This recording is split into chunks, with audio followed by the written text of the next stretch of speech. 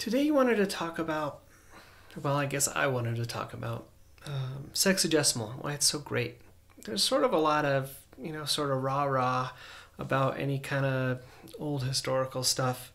And so it's easy as an onlooker to sort of feel like, I don't know, maybe this just all sort of is the same thing of like parents trying to get you to eat broccoli sort of thing.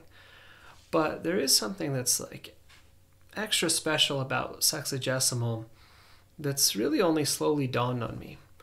And part of that is sort of understanding the way that mathematical technologies of number and arithmetic are really needed to make numeracy possible, and just how many of those that sexagesimal takes care of in a really good way, well ahead of its time. And then the other bit is to know a little bit more about how number systems fit into societies. And so once you have both of these, I think it's a little bit easier to understand that, yeah, there really is something sort of special and worth paying attention to about this number system that's been with us for so long. So first, I guess, if you want to know any of the actual history of sexagesimal or how it works or any of that, you can get started with, any number of videos on YouTube or websites out there, or Wikipedia or whatever. There's lots of this basic information that'll show you the base 60 and the way this stuff looks on cuneiform tablets and all that stuff. And I'll also tell you a little bit more detail than I ever could about where sexagesimal was most in use, when it developed, how long it was being used, and that sort of thing. The general markers that I keep in mind are that sexagesimal was developed in Mesopotamia, so what today is mostly Iraq. This development and use happened mostly somewhere between 3000 BCE and 1500 BCE. I'm probably off on those dates, and I don't know, maybe you don't want to take my word for that kind of thing anyway. I will tell you that once you get past that surface level of like, here's what the hatch marks look like and stuff like that, and you want to know real history about it, I have found Eleanor Robson's work to be of the most use. In particular, she has a book from 2008 called Mathematics of Ancient Iraq that goes into some great detail about, sort of what the sources for this material are, how to think about uncovering this history, and so on. And I definitely have her to thank for, I think, sort of thinking a little bit more deeply about sexagesimal than I once did. All right, so it's let's see, sexagesimal is this base 60 system. We know about it because we found hundreds of thousands of cuneiform tablets over the years. And the reason why we've found these things is because people working on pressing things on clay tablets set them aside, and then later maybe there's a fire and the fire bakes the clay, and so then the tablets are able to withstand a lot of the ravages of time, plus they're in a dry area. And so what we actually have is a whole bunch of pieces of like scratch work and trash. The vast majority of these documents were never meant to be public documents, but were just, like I said, scratch work. And so that, knowing that, brings some additional challenges to how we, as outsiders in the far future, interpret these documents. There's a lot of things that you would expect to see in scratch work that you would never see in, say, like a proclamation or some other sort of public document. And it's helpful to remember that. In particular, one of the shortcomings of sexagesimal is that besides being this base 60 system, being a place value system, which I'll say something more about in a minute, that there was no zero at this point. And in general, that lacking zero as a number is something that we can take for granted today and see as a powerful part of our number system. And in a lot of these introductory articles, they'll say something like, yeah, you couldn't tell the difference in sexagesimal between 36 and 306.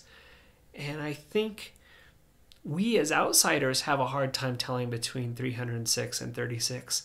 But in the same sort of way, if it's your scratch work, you know from the computational context whether you're dealing with 300 or whether you're dealing with 30.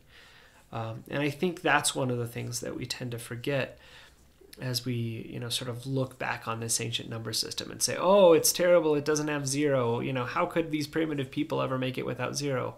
But we have to understand that what we're seeing by and large is scratch work.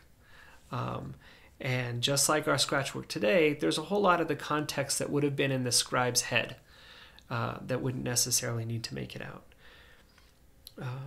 And another point of understanding in this direction is to realize that sexagesimal wasn't like the number system of Mesopotamia. It was really just middleware for the scribes and the bureaucracy to keep track of all the doings and the comings and goings. Grain and area of land and wages, none of these were given customarily in terms of sexagesimal. Every kind of measurement, every type of measurement would have its own number system. Just like we have a base 12 number system for feet and inches when we're measuring distance, but then we have a base 16 number system for weight, at least in English customary units. Before the metric system took over almost the whole world, the idea of using the same kinds of numbers, just like the idea of using the same kinds of units, was a level of standardization that just the world didn't see. So rather than using sexagesimal to actually measure things out in the world, the way it worked in Mesopotamia is the scribes had this numerical language of sexagesimal that had all of these arithmetic conveniences. We can talk more about them later, but because it's a place value system, it's very efficient for doing arithmetic that might involve very large numbers, that might involve very small numbers, without needing to invent a whole bunch of new names or anything like that. And so what the scribes would do is they'd translate whatever it is they needed into the world of sexagesimal, do all their calculations where everything was easy, and then translate back out for however they needed to report back to people. So knowing these bits and pieces, you can get a sense for why zero being missing might not have been the big hindrance that some people make it out to be, and why a lot of the cuneiform tablets you might see are in fact like kind of cryptic to look at, because what we're seeing is just sort of this middle part where people are sort of have a very fluid functional language to work with these numbers. For me, that's the thing that ends up being sort of the hidden side of sexagesimal, taking these bits of knowledge that are easy to come by and seeing what they really mean in terms of this being a technology that people used, and how that tells us a little something about what was useful about it. Maybe now here at the end to say a little something about place value and how that's important is, so in our place value system that most of us use most of the time, the one based on decimals, we have 0 through 9. And then this hierarchy of places, ones, tens, hundreds, and then also going in the other direction, tenths, hundreds, thousandths. And so any number, no matter how big, no matter how small, can be described using just those 9 signs arranged in a way that we can sort of keep track of things. And then when we do arithmetic with these numbers, we also can sort of do the arithmetic mostly within the particular places, and then having rules for, when we need to carry or borrow, go down, go up, those kinds of things. And so a place value system ends up being tremendously flexible in terms of the sizes of numbers you can write down, but also in how you actually carry out the arithmetic work that you want to do. Most of us don't realize how difficult basic arithmetic is and how much our technologies, not just things like digital calculators that we might grab when we have to figure out 1/11th or something like that, but even the basic acts of multiplication. If we didn't have a number system and a significant amount of, sort of training that we had each gone through about how to do that, multiplication is pretty hard. And so what you'll see if you look at any of these sort of older systems is the first thing you see is some sort of contrivance to make it possible to do multiplication, some sort of contrivance to do today what we would call division, but more commonly is considered as reciprocals.